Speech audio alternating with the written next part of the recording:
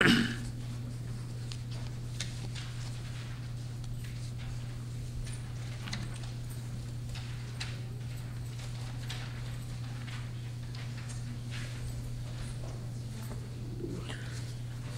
anybody didn't have this chart, which we gave last night, you can collect it.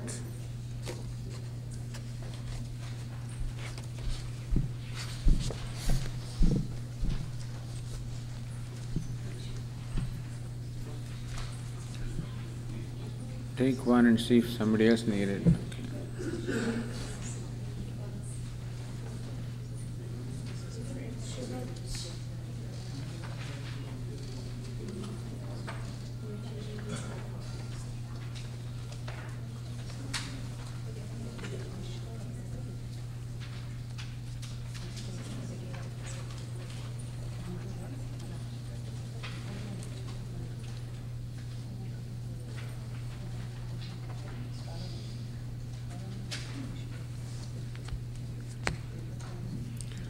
Om Sahana Bhavatu Sahano Bhunaktu Sahaviryam Karavavahai Tejasvinavadhitamastu ma vidvishavahai. Om Shanti Shanti Shanti. Om Purnamadah Purnamidam Purnat Purnamudachyate Purnasya Purnamadaya Purnameva Vashishyate. Om Shanti Shanti Shanti. Shruti Smriti Purananam Alayam Karunalayam Namami Bhagavatpadam Shankaram Lokashankaram Shankaram Shankaracharyam Keshavam Badarayanam Sutra Bhashya Krutau Vande Bhagavantau Punah Punah Ishvaro Gururatmeti Veda Vibhagine Vyomavadvyaptadehaya Dakshinamurtaye Namaha. Vasudevendra Yogindram Natva Jnanapradam Gurum Mumukshunam Hitarthaya TattvaBodha-16.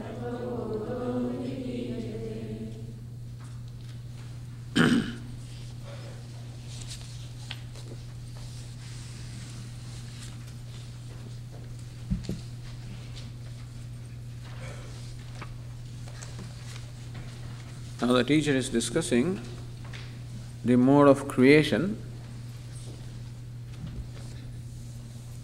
explaining this creation of the universe,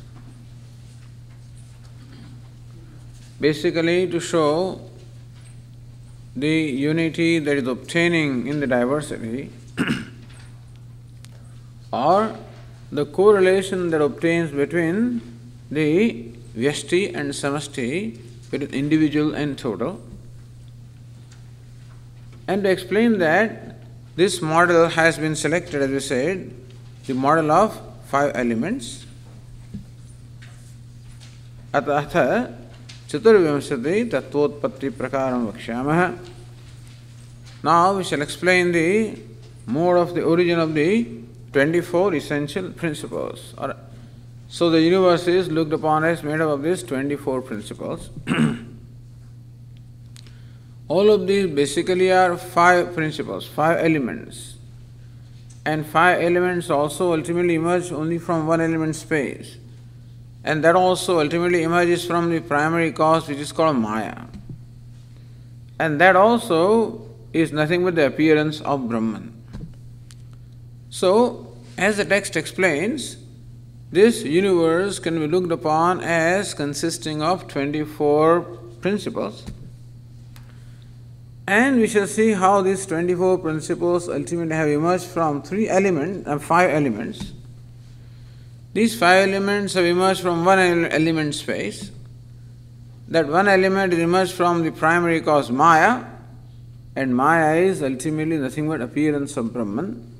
Therefore, the idea is to show how this whole universe is manifestation of Brahman, manifestation of Ishvara, manifestation of God. And therefore it was said, Brahmashraya Satvarajastamo Gunatmika Mayasti, that there is this Maya which consists of Sattva, Rajas and Tamas, which is totally dependent upon Brahman or has its locus in Brahman. In fact, Brahman in its true nature is devoid of any attributes. It's attributeless or transcends all the attributes. And therefore it cannot have any real attribute. Maya cannot be real. Maya cannot be a real attribute, meaning that Maya cannot have the reality which Brahman has. So Maya has the apparent reality, or what we call it is mithya, and therefore it does not count as two. Most important thing is that Maya does not count as two. If you want to count a number of entities, a number of realities, then Brahman is one reality. Maya does not count as a separate reality. Just as I have a shadow, the shadow does not count as a separate thing. It is included with my body. If I am standing in front of a mirror, there is a reflection, but reflection does not count as a separate entity. Otherwise, it would be difficult, like this. The husband, go and tells his wife, now, make breakfast for, 2 people. What is it? Because he saw one, there in the bathroom. He saw one in the bathroom. So, who did you see? Let me see. Then she comes and says, hey, but then there must be 3, And so, what you see in the mirror is not to be counted as a separate entity. And so if you have to order breakfast or a cup of tea, you don't take into account the reflections because they are included in the image itself. So, even though there may be an appearance of the two, that does not mean that there are really two, just as reflection appears to be a second entity, but it is not. And so also, Maya is not the second entity. Important thing to understand, the whole discussion here is not so much to describe the creation or to give reality to creation or universe, but to explain non-duality. This is a Vedantin's way of establishing non-duality by explaining that what we call duality is not real, is mithya, is apparent. And therefore it is said that Maya asti, what is the primary cause of creation? It is called Maya. Maya means magic, or Maya means the projecting power, which means that this whole universe is a projection, and a projection does not count as a separate entity because it does not have a reality of its own. Just as the rope snake does not have a reality of its own. And therefore, even though somebody may see a snake, and somebody a garland, and somebody a stick, and thus many people may see various things, but still they are not counted as separate entities because they do not have an independent existence. They are only appearances of the rope. So this is to be understood very clearly, that when Vedanta talks about Maya, it does not talk about an independent principle, does not talk about another reality. It just wants to explain how Brahman, which is one and non-dual, how that alone appears as the creation, and therefore there is something called appearance that you would accept. We cannot dismiss the universe that we experience as non-existent because we experience it. Just as in case of the rope snake, we cannot say that the snake is not there because I do experience it. We cannot say that the snake is, because when I approach there nearby and show a torchlight to investigate what it is, then there is no more snake. What is his rope? Inasmuch as the snake does not remain upon inquiry, therefore we cannot say the snake is. However, until that inquiry takes place, or until the knowledge of rope takes place, the snake is real for the person who perceives the snake, and that person also suffers from fear and other reactions. Therefore, we cannot say the snake is not. So, that about which it cannot be said that it is, nor can it be said it is not, is called mithya. If you say something is not, well, like the horn on my head, it is not. In that case, it is non-existent. And Brahman always is. So, Sat Kim, what is Sat? Trikalepi Tishthate iti Sat, that which obtains in all the three periods of time. Sat or Brahman is that which can never not be, it always is. So, these two things are very clear to us, that Brahman or truth is always is, and therefore we can say it is. And the horn on my head is not, and therefore we say it is not. But what about the rope snake? What, in which category? These are the two categories that our intellect can understand. Our intellect can understand is and is not. But this rope snake is a very peculiar thing. This poor intellect is not able to arrive at and understand your conclusions to what it is. It cannot say it is not because it experiences, nor can it say it is because it does not persist. It disappears or it is negated. And so the rope snake has to be accounted for, but we must know that the snake is not to be counted as an entity separate from the rope. By counting the rope, the snake is already counted, and therefore, even though for the person who perceives the snake, there is some entity called snake, still is not counted as second entity, meaning yet it does not have any reality of its own. Therefore, even though you see a snake and a garland and various other things, still the entity there is only rope, one without a second. So how do we establish the oneness? Oneness means non-secondness of the rope is by understanding that the snake or the garland are mithya. They are just appearances. They are not tangible entities. Similarly also, Vedanta says, Sadeva Swami idamagrasit ekameva dvitiyam. Upanishad says that the truth is one without a second. Brahman is one without secondless one. But we see so many entities. The universe is full of multiplicity, full of manyness, full of diversity. So, on the face of the experience of diversity, Upanishad says that there is only one and no secondless one. Then how do we explain this diversity and manyness or multiplicity? Only if it appears but is not really there.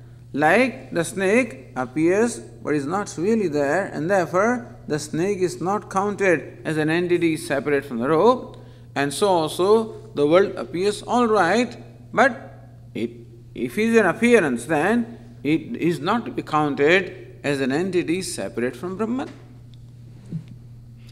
So this is all that Vedanta wants to explain through the process of creation. So when creation is elaborately described and systematically described, one should not go with the idea that Vedanta is describing a real creation, or the description implies that the creation or universe is real. But Swamiji, if it is mithya, then why does the Upanishad talk about it? Just to convey that it is mithya.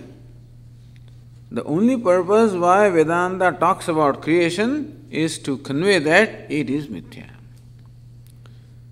And in case that does not become very clear in studying Upanishads, therefore then it becomes a discussion in Brahma Sutra, etc., as to how do we understand those passages. But texts like TattvaBodha make it very clear by saying that the cause of the universe is Maya. Maya means the projecting power, which means that the universe is nothing but a projection. It is nothing but an appearance. Therefore, before describing the method or the mode of this creation, the text says, Brahmasya Sattvarajas Tamogunatmika Maya Asti. There is Maya, which is totally dependent upon Brahman. Meaning Maya does not have an existence of its own. Its existence to Maya is imparted with Brahman. Maya does not shine on its own. The awareness of sentiency is imparted by Brahman. And there was Satta Sfurti. The Satta and the Sfurti, the existence and the activity that Maya has, are totally on account of Brahman. So, this does two things. Number one, it establishes that the creation being a product of Maya is mithya and therefore it is not real. And number two, it also establishes that in the process of creation, Brahman has nothing to do. That Brahman does not participate in the process of creation, it is Maya that does it all.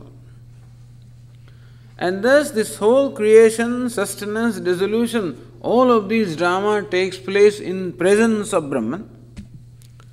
As Lord Krishna says, Maya Dakshena Prakritihi Suyate Sacharacharam Hetunanena Kaunteya Jagat Viparivartate. Here Arjuna, it is my Adhyakshara, it is merely in my presence, my awareful presence, that Prakriti or the Maya performs this play of creation, sustenance and dissolution. So whereas when all of this happens, Lord Krishna says that I am not doing anything. At first in the 9th chapter of the Gita, Lord Krishna says that Sarva Bhutani Kaunteya Prakritim Yanti Mamikam Kalpakshe. Here Arjuna, at the end of the cycle of creation, all the beings merge into my Prakriti, into the primordial cause. And Punastani Visrujami, at the beginning of the next cycle of creation, again I bring them forth. Bhutagramasya Bhutva Bhutva Pralita. And again, thus this whole universe, so Prakritim Swamavastabhya Visrujami Punah Punah. Thus wielding my Prakriti, I bring forth this creation again and again. And so it's a cyclic process, that the creation is brought forth from Prakriti, primordial cause. At the end of the cycle, it merges back into the cause. So from cause to the effect, back from effect to the cause. From unmanifest to the manifest, from manifest to the unmanifest. From the seed to the tree, from the tree to the seed. This is how the cyclic process goes on. So Lord Krishna says, Prakritim Swamavastabhya Visrujami Punah Punah. Wielding my Prakriti or my Maya or creative power, I bring forth the creation again and again. So Lord, you are the creator. This is your job. This is what you have done. Even you made this person poor and this person rich. And this person, you have done all this. Then you seem to be partial to some people, cruel to some other. And then you will be bound by if the creation is real, then God will be taken to task as to why He has created like this. Why did He make me like this? And why did He make somebody else like that? Then He also will be accountable for dharma and adharma, because there seems to be partiality and cruelty in this creation. So Lord Krishna says that in spite of doing all of this, Nachamam tani karmani nibadnanti dhananjaya. Hey Dhananjaya, hey Arjuna, this whole creation, the whole action of creating, sustaining, dissolving, it does not bind me in any way. So on one hand he says, I did everything. On the other hand, he says, this does not bind me at all. But if you did everything, how come it doesn't bind you? How come you're not accountable for it? Udasina udasinam asaktam teshu karmasu. Because when this process of creation, sustenance, dissolution goes on, I am udasina, I am a non-participating witness. But then how can creation take place if you do not participate, if you do not do it? Maya adhyakshena prakriti sacharacharam suyashe. It is in my presence that this prakriti does this creation, sustenance, dissolution, in my very presence. There is no kartrutva, there is no doership in me, Lord says. There is no doership, there is no enjoyership. All there is total presence. The wholeness, the fullness, the consciousness is I am present. And just in my presence, this Maya or the Prakriti gets energized, and it is nature of Prakriti to bring forth this creation, sustain it and withdraw it back. It just happens. So thus two things are told to us. Number one, that in what we call God or Brahman, there is no primary creatorship. Although we call him creator, sustainer, dissolver, we call him ordainer, whatever, but all of these designation he gets from the standpoint of Maya or Prakriti. Inasmuch as we see creation going on, therefore, we have to call somebody a creator. And a creator must necessarily be a conscious being. And Brahman is the only conscious one, and therefore he will be assigned, or we will impute to Brahman the role of creation, sustenance, dissolution. We will call it creator, sustainer, dissolver. Karma adhyaksha, karma phaladata, meaning the one who witnesses all the actions and one who dispenses the results of action. All these various designations God gets, Brahman gets. But understand, all these designations he gets only because we view it from the standpoint of creation, from the standpoint of Maya. Because we see creation, therefore we call him creator. We see destruction, therefore we call him destroyer. We see everything being ordained or everything in order, therefore we call him the one who maintains the order. Which is right, but not from his standpoint. When you go to him, he says, I don't do anything. So this is how we understand God. I mean, the whole Vedanta explains what is God. And therefore what is self, what is creation.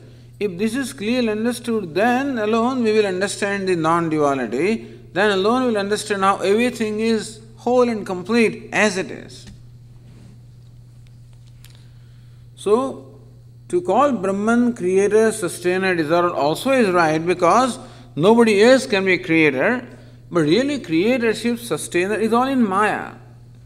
But still, inasmuch as Maya is insentient, and therefore it cannot function independently, it can only function in presence of Brahman. Therefore, even though Maya is a creator in a primary sense, but still Brahman also can be called creator in a secondary sense, because without Brahman this would not have happened. So, therefore, to call Brahman or God as creator, sustainer, dissolver is only in a secondary sense, not in the primary sense. In primary sense, God or Brahman is devoid of any role, of any attributes of creator, sustainer, dissolver. And therefore, he is beyond all the attributes. He is untouched by the upadhi or limitations or any attributes. He is beyond all the conditionings. He is ever unconditional. I mean, ever free from conditioning, free from attributes, free from limitation. Because when there is an attribute, there is a limitation. If God is primarily a creator, if God is great, then he is not small. If he is good, then he is not bad. So even if you call him good, still it excludes something which is evil, and therefore God will be limited. So whatever designation we give God, if that designation applies in a primary sense, then that will limit God. Therefore, ultimately, what we call God is beyond all the designations. It includes all the designations, at the same time, he transcends all the designations. like an actor. In this actor, the beggar, the king, minister, all of them are included. At the same time, he transcends all of them. So who is a beggar? You will see this alone, the actor alone, is because without him there is no beggar. So from the standpoint of the beggar, this fellow is begging. But from his standpoint, I am not doing anything. Because in his mind, there is no identification of the beggar. He is very clear, I am an actor, I am multi-millionaire, even when he is begging. And similarly also, all the attributes, so Lord is in all the attributes. He is immanent, all pervasive. At the same time, He transcends all the attributes. So this is the nature of God that Vedanta teaches us. Since He is immanent, all pervasive, therefore whatever is God, is His manifestation. But we should not think that by manifesting that He has become this universe, He has become limited. No, even while appearing as this universe, He remains limitless. And all of this is conveyed by this one sentence. Brahmashraya Maya Asti. There is Maya which has its locus in Brahman. What it means is that explains the creation, because there is Maya, the creative power, therefore the creation is, but creation is of the nature of projection or appearance, and no more than that, because that's all magic can do. Maya means magic. All that magic can do is to create only an appearance. Magic cannot create something real. A magician also cannot transform a piece of newspaper into a $100 bill in a reality. He can create an appearance. If it really takes place, it's not magic, then it may be something else. Although we call it miracles and stuff like that. But then, if you accept the science, then something cannot come out of nothing. So, magic cannot create anything. Magic only can create appearance. And Maya means magic. Therefore, Maya cannot create anything, it just creates an appearance. To show that this whole universe of diversity and multiplicity is an appearance, is a projection comparable to the projection which is there in the dream. Comparable. Just as in the dream also, there is this creation of multiplicity and diversity. And however, when we wake up, we know that there was no such thing, it was a projection of my mind. And so also, this what we call the waking world also is a similar reality. It is also a projection. Not as fleeting as dream. This projection is a very long-term projection. The dream is a very fleeting projection, very unclear also. This is all tangible, this looks tangible, and this is ongoing day after day. When I dream today, then it is not a continuity of yesterday's dream, understand? Therefore, in dream there is no verification.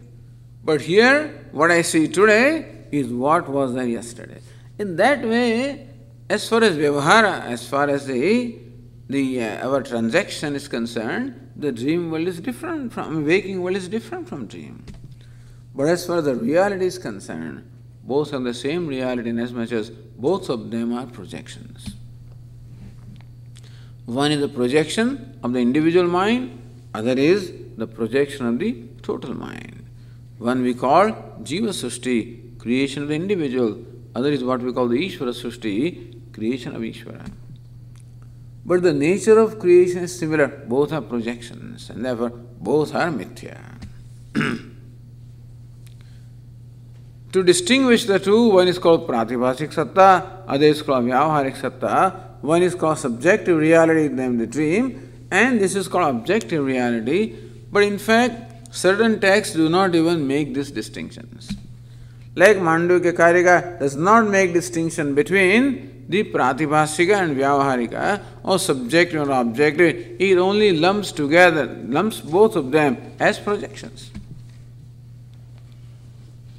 So deep sleep is characterized by adarshanam. And the dream and waking are characterized by viparita darshanam. When deep sleep is there, where you don't see anything. And dream and waking are those where you see the projection. So that is the whole idea of discussing the srishti or creation. Number one, that it is a product of Maya, and therefore it is mithya. So mithya is the effect and Maya is the cause. And that this is all done by Maya in presence of Brahman, and therefore there is no creatorship in Brahman. Brahman ever remains devoid of or transcending all the attributes. It therefore remains limitless, attributeless. So that is the whole idea. And then comes all this description. That is for our own understanding, for our own satisfaction. Because human mind wants to understand how did this thing come about. And therefore, this description is given for our own satisfaction. If you are content by knowing there is mithya and you don't care for the details, then you need not worry about this. But for us, the universe is so tangible. Why did this happen? So we want to know, because it's, after all, we live in this world, we are impacted by the world, and world causes us sorrow and pleasure and pain. And therefore, as long as world is very important, as long as I think it is tangible, as long as it impacts me, so long it becomes necessary to understand, so long we should know the various laws governing this world, so that we can understand and we will know how to relate to them. So this description helps us how to relate to the world. It also will tell us how there is unity in all this diversity, how there is an interrelationship between the individual and the total. So thus, certain harmonies, the harmonies, the orders that are obtaining will also become very clear from this description. Thus, in the process of creation, we were told that first the 5 elements emerge. Akasha, Vayu, Agni, Apaha, Prithvi. So we gave you this chart, and in this chart you can, as we said last night, the very first is Maya, dependent upon Brahman, Sattva, Rajas, Tamas. From there, subtle Tanmatras, space, giving rise to air, giving rise to fire, giving rise to water, giving rise to earth. And Maya has the 3 aspects, Sattva, Rajas, Tamas. Therefore, every element that has emerged from Maya also has the 3 aspects, Sattva, Rajas, and Tamas. And first, the text explains us the evolution of the Sattva aspect of Maya. So we are told how the Sattva aspect of each element gives rise to the organ of perception. Because knowledge Sattva is where the knowledge takes place. Rajas is where activity takes place. Tamas is where there is inertia. So therefore, we have these organs of knowledge, called the Jnanendriyani, organs of knowledge or organs of perception. Therefore, organs of knowledge are naturally evolved from the Sattva aspect. We are organs of action. They would be evolved from the Rajas aspect, because Rajas means activity. And then we have this gross body which is inert, then it is evolved from the Tamas aspect. So if you look at our own personality, we ourselves are made up of these 3 gunas, Sattva, Rajas and Tamas. We have these organs of perception or organs of knowledge. And we have the mind that goes behind these organs of knowledge. So all of these become the equipment that we have for gaining knowledge. Therefore, all of this is created from Sattva. Then we have the organs of action. And with the prana, the vital air, which in fact, which gives the power for this action, all of this is action, therefore, the products of Rajas.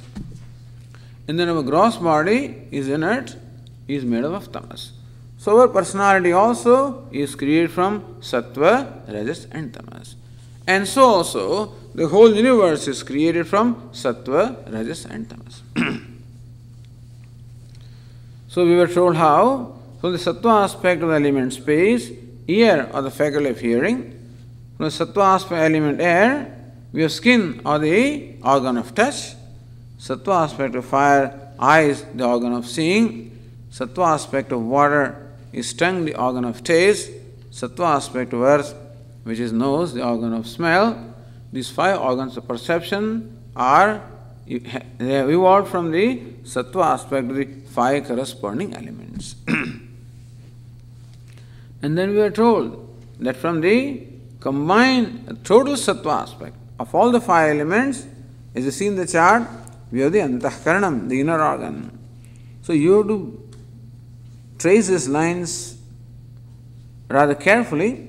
You see there are 3 kinds of lines are there. One are solid lines, other are dotted lines, and third is whatever it is called, the third is chain line, that's right. So solid line, dotted line and chain line. Solid line for sattva, dotted line for rajas, chain line for tamas. Okay, so that you can trace them. So if you see the solid lines coming from sattva aspect, all the solid lines then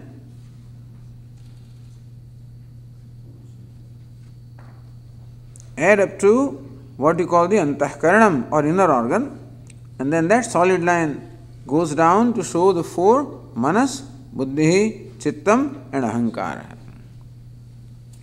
So far we saw last night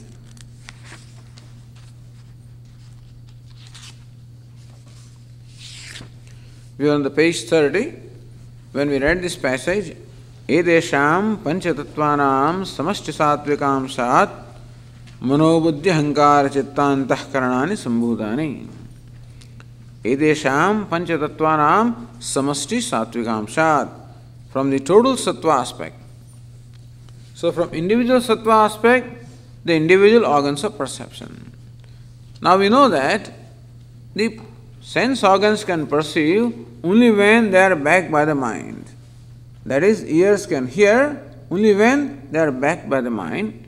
If the mind is elsewhere, if you are absent-minded, then even though the sound may fall on the eardrums, we will not hear, the hearing will not take place if the mind is not behind the ears.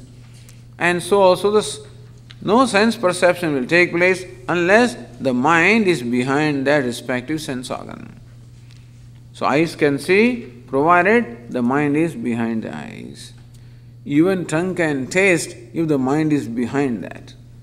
Sometimes people are so absent-minded even while eating their food, so preoccupied with, he's in a great hurry, he has to rush to the work, and he's so preoccupied with the idea of what else he has to do after reaching office, he just finishes his food. Doesn't even know what he's eating. So how do you like it, my son? Wonderful, mother, wonderful. That's all. Only when mom eats the food, then she finds out that there was no salt in the dal and there was no this. So how did he eat this thing? But he didn't know what he was eating. When the mind is not behind the sense organ, then the sense organ cannot function. It is, we do not get the sense perception. That cognition does not take place. Therefore, the mind is always involved in every function of knowing. And inasmuch as a given sense organ only senses one object, therefore it is made of the sattva aspect of one element, as we explained yesterday, the correspondence, how the faculty of hearing. The ear is not what we mean by the faculty of hearing. The subtle part, the subtle faculty of which ear is the place of manifestation, that is called the faculty of hearing, and that is the product of the sattva aspect of the element space, and the faculty of hearing perceives the sound which is the quality of space, so thus correspondence. The other chart will show you how that correspondence is there. However, mind is behind each one of the 5 organs of perception. That is, mind is involved in hearing, touching, tasting, smelling, everything. Therefore, it is right that mind is made up of the combined sattva aspect of all the five elements. So, and the mind in English is called antahkaranam here in Vedanta. Antahkaranam means inner organ. As compared to the organs of perception and organs of action, they are called external organs. So thus we have two kinds of organs, external organs and inner organ. So organs of perception are external organs because they are in contact with the external world. And the mind is inner organ because then it receives the data from the sense organ and then processes, Because when you know that this is a flower or this carnation, suppose you come to this conclusion, then that is a result of the perception taking place at different levels. So I see the flower, I see the color, eyes only give me data that this is color. You don't know whether it's a real flower or not, so then you have to touch it, So then my organ of touch gives me that this is soft touch. Okay. You might still need certain verification, then you may smell it. So organ of smell gives me the data of only smell. You may want to still further clarify, and take a pattern and taste it. It is real or what it is. So thus, in order to determine what this object is, all the organs of perception may be involved. Each organ of perception only gives us a particular data. This data is synthesized in the mind. Because eyes do not say that this is a flower, it just says what color it is. The organ of touch tells me how the touch is. The organ of smell tells me what the smell is. That smell can be from flower, it can be from anything. The touch can be of flower or of any other object. And color can be of the flower or any other object. So all this data is synthesized in the mind based on the past memory, and then the mind comes to the conclusion that this is carnation, this is jasmine, this is rose, whatever. So this synthesis takes place in the mind. Although we think that the eyes see and eyes determine, eyes don't determine, eyes just determine the color. Because there may be a picture of fire, these colorful flames are shown, eyes will report the color. It is the mind that will decide whether this is real fire or this is just a picture. And so, therefore, mind is involved with every sense organ. And so the text tells us that the mind is evolved from the combined sattva aspect of all the five elements, because mind is involved in perceiving all the five elements. Now this mind is divided into four, mind performs four functions. Mind is one, but mind is called differently depending upon what function it performs. Just as a person may gain different designations depending upon what action the person performs. He may be called father from one standpoint because he performs one function. He is called husband depending on another function he performs. He is called a son also, a third function he performs. He may be called a boss also, a fourth function he performs. So the same person can get different designations depending upon the functional names. So if you are a manager, it's the functional name. Even wife also is a functional name. Husband also is a functional name. Son also is a functional name. Basically the person. So he is a driver, functional name. Carpenter, functional names, depending upon the function that a person performs. So mind performs many functions, but primarily we may say that the mind performs four functions. And depending upon the function the mind performs, it gains a certain name or designation. So the earlier passage said, Mano, Manas, Buddhi, Ahankara, Chitta. So mind gains these four designations depending upon what kind of function it performs. Don't think that there are four minds. There is only one mind. But one mind alone gains different names or designations depending upon what function it is performing at a given time. So, those functions are next explained. So the last sentence on the page 30 says, Sankalpa vikalpatmakam manaha nischayatmika buddhi ahankarta ahankritihi chintana kartru chittam.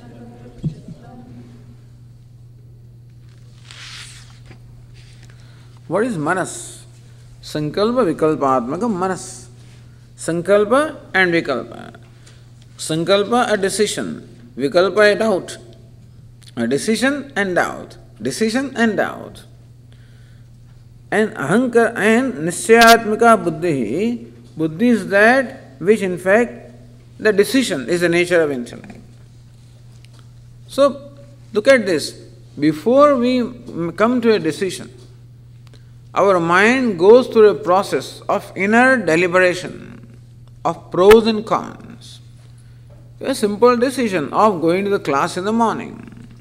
The pros and cons, Yeah, but it's good as Swami, the classes are very good in TattvaBodha. I think you should come. That is all right, but then there is other thing is involved there, and I think therefore, okay. No, I think I want to go there, not here. Then, no, but this is very good. Yeah, I think we should go there. No, but how about that? I think we should not go there. And thus mind will have various options before coming to a decision. The mind generally weighs the pros and cons of doing something, and mind itself comes up with different positions. Do this? Yeah, it's a good idea. But then this is a problem here. Do that? That's a good idea. But that's a problem there. And after this churning takes place. This state is called manas.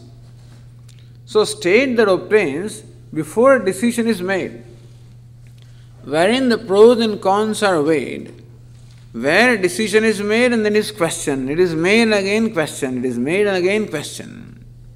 Sometimes we vacillate, from one to the other before coming to a decision. So that state is called manas. That's what they technically call manas. Sankalpa vikalpatmakam manaha. That state of mind where sankalpa and vikalpa. Sankalpa, a resolve. Vikalpa, an alternative. A resolve, an alternative. Sometimes after leaving home, you wonder, did I lock the door? I think I locked it. Did I really do that? Was it yesterday that I locked it, or today also I locked it? No, I locked it. I think I haven't locked it. I think I've locked it. I haven't locked. This business goes on in the mind. Sometimes they go on for 15 minutes, 5 minutes, 2 minutes, 1 second. And ultimately you come to a decision, I think I have not locked it, let me go and check. Or I know I have locked it. Sometimes some people try to shake us up, Are you sure you have done it? Yes, I have. Are you sure? But some people say, I know I have done it, forget it. So when now there is an ascertainment or a decision, that state is called buddhi. See, the mind itself was in a certain state, a vacillating state, or a doubting state, or deliberating state, or weighing pros and cons. So that state is called manas. As a result of that, you arrive at a decision finally. In the morning, the alarm rings. Shut it off. Do I want to wake up? I think it's a good idea, then only I can go to the meditation. Yeah, but that's every day. Then sleep one day. Okay. Then again, no, I think you should go there. No. This go on for, sometimes it goes on so long that the meditation goes away also. But it may go on for some time. So mind says, no, but I slept very late last night. I didn't have enough sleep. Then I said, no, but Swami will ask you, how come you did not come, So this process will go on. Ultimately decision will be made, now we have to go. Or forget it, one of the two. Then only the mind is at peace. Until then there is no peace. So once a decision is made, then you are at peace. Then you can sleep, have another half an hour of sleep, or you get up and do what is necessary. And that does not happen until a decision is made. So the deciding state of the mind is a different state. It's called buddhi. It's a state of mind or the mode of mind that is called buddhi here. And that earlier state, wherein you are going through the deliberations or vacillation or doubting, etc., that is called the state of mind called manas. So, sankalpa vikalpatmakam manah. And all of these terms you will come across when you study other texts and when you study Bhashya and Tika. They will take for granted that all these definitions are known to us, and therefore they will say sankalpa vikalpatmakam. What is this? But then if you have studied this, you know what it is that they mean. So, nischayatmika buddhi, sometimes adhyavasayatmika buddhi. The decision is also adhyavasaya or nischaya. So, adhyavasayika buddhi or nischayatmika buddhi. So, nischayatmika antahkarana vritti buddhi. This is how the definition is. That mode of mind which is characterized by decision is called buddhi.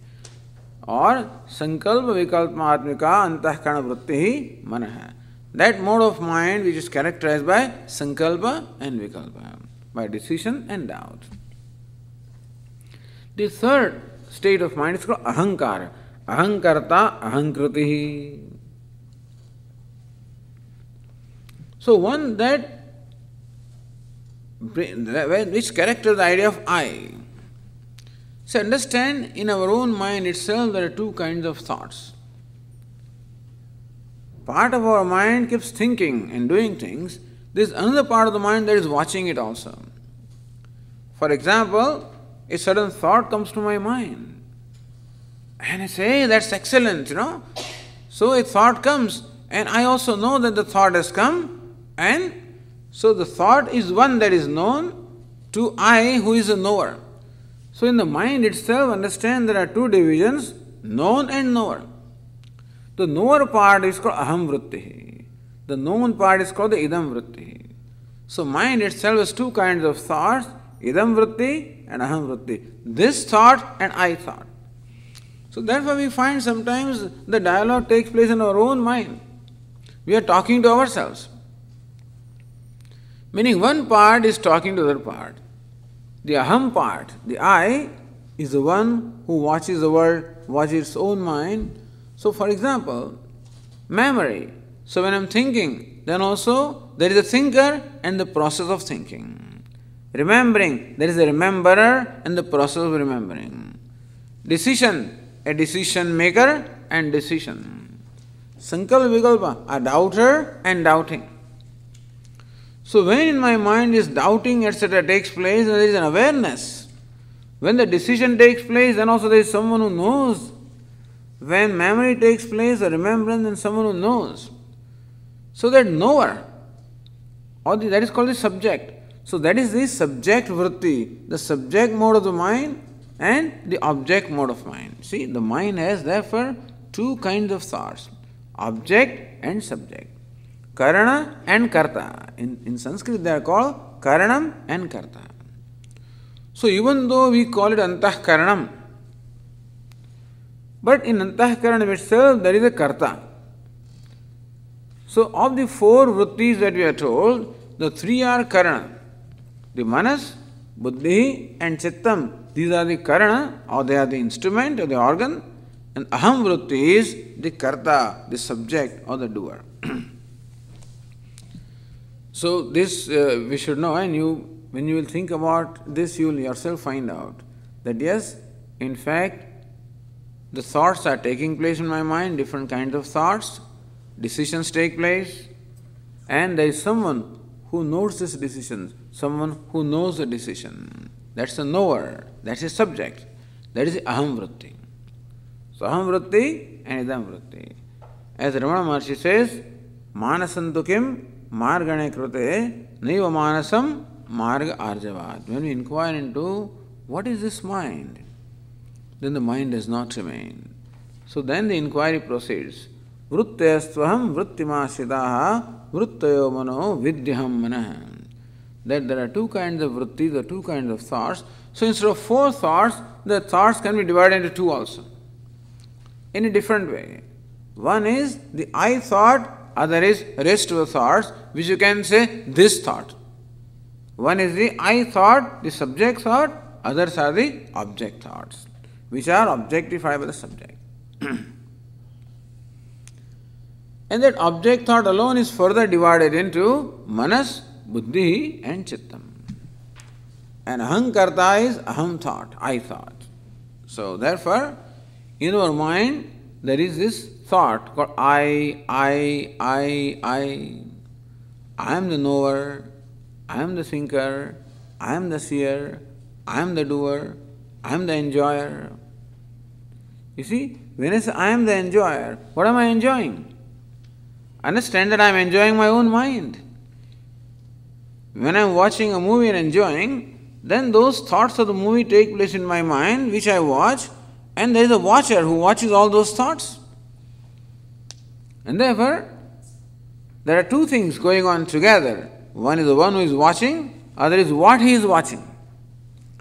And we are always watching our mind, even though we think that we are watching the world, but the world can be watched provided the corresponding thoughts take place in our mind. We said that perception can take place only when there is a corresponding cognition, thought. I can perceive this flower or cognize the flower only when the flower thought takes place in my mind. So there is a flower thought. And there is one who knows the flower thought. You see? The flower can be cognized only when the flower thought takes place in my mind. So that is a thought.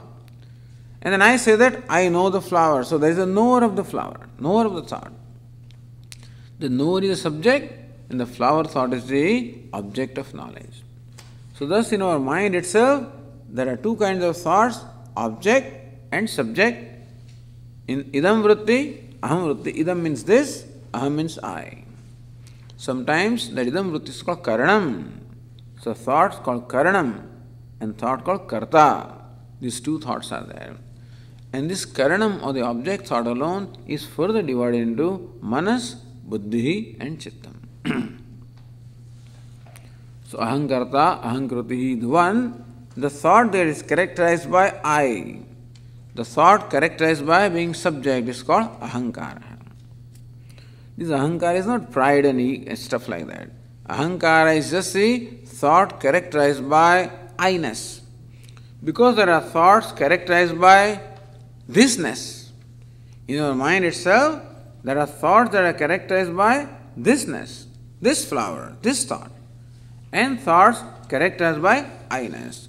So that thought characterized by I-ness is called ahankara. And other thoughts are further divided into, as we said, manas. The thought is all sankalpa vikalpa, or is buddhi, nischaya or decision, or for this chintana kartra chittam. Or sometimes when you are inquiring or remembering. So anusandhanatmika antahkana vrittihi chittam, sometimes they say that mode of the mind which does anusandhanam, which remembers the past. So that memory or remembrance is a specific mode of the mind, decision is another mode of the mind, and vacillation or doubting is yet another mode of mind. So basically these three modes of mind are recognized. In chittam, you also think of memory. Sometimes when you are thinking about something, deliberating upon something, you take this flower and then you wonder, what is this flower? Where does it come from? What is its nature? So, this kind of inquiry, all of this takes place in chittam. So, that mode of the mind where this chintanam, say chintana kartra chittam. Chintana means thinking, deliberating, inquiring, that also can be included in chittam. And then you then come to a decision, you can call it buddhi. So, thus, the one mind performs these four functions. Therefore, it gains these four designations: manaha, buddhi, ahankara, and chittam. It's only one mind, but different states are there. Sometimes they only call it two, manaha and buddhi. So instead of four, sometimes they just call it two. Then the other two are merged, included in the other one. So sometimes ahankara is included with manas, and chittam is included with buddhi. And they say manaha and buddhi. So if you remember the description of the subtle body, the 17 parts, the 5 organs of perception, 5 organs of action, the 5 prana, and manas and buddhi, they did not include the other two. So we should understand that other two are included with manas and buddhi. So sometimes the mind is divided into two categories, manas and buddhi, the head and the heart they call it, or sometimes into the four, as we just saw. So both these you will come across. So that is how the evolution of what we call the mind, which is from the combined sattva aspect of all the five elements. And naturally, each one is a presiding deity. And so, next passage tells us, Manaso devata chandramaha buddhir brahma ahankarasya rudraha chittasya vasudevaha. This is interesting. Each mode of the mind also has a presiding deity, meaning that that function takes place by the grace of that presiding deity. So Manas Chandrama, Chandrama means the moon, is a presiding deity of the function called Manas, or the mind, of emotions. So Manas also is the emotional faculty, the reacting faculty. And Chandra, the Manas, is the presiding deity of the emotional faculty. And naturally, because moon always, invokes the emotions in people. So people who have this in their astrological chart, and then this moon is predominant and the mind is going. So moon vacillates. Moon is never steady. It always waxes and wanes. And so the people whose mind keeps on waxing and waning, or they are never steady. There are some people who cannot be steady, cannot come to a decision. Always go back and forth, back and forth. And so, that state is manas. And that is because of the predominance of Chandrama in the astrological, whatever, the karma, whatever it is. But then, so manas is the presiding deity of this mind. Therefore, if you go to lunatic asylums on certain days like the full moon night, etc., the activity will be different because the minds are affected. There are certain dates when the minds are particularly affected. Ashtami also is a date like that, and this full moon also is a date like that, which does affect the mind. And people become hilarious, and then because the moon is full. So it is an experience also that this Chandrama or the moon has an influence upon our mind. Buddhi Brahma. Buddhi is a deciding faculty. And that is the most important faculty really, the deciding faculty, the knowing faculty also. Brahma, the creator, is said to be the presiding deity of buddhi. Brahma also is called Hiranyagarbha. And Hiranyagarbha is symbolized by sun, Surya. And our sun is bright and shining. The intellect also shines. And therefore, sun or Hiranyagarbha or Brahma is said to be the presiding deity of buddhi, the intellect. That's the reason why we pray to the sun deity for the brilliance of our intellect. So this Gayatri mantra is nothing but the prayer to this sun deity to grant us to guide our thoughts and grant us the brilliance of the thought. So sun or Hiranyagarbha or Brahma is the presiding deity of buddhi. The thinking faculty, deciding faculty, knowing faculty. Ahankarasya rudraha. Rudra is the form of Lord Shiva, which is the ferocious form.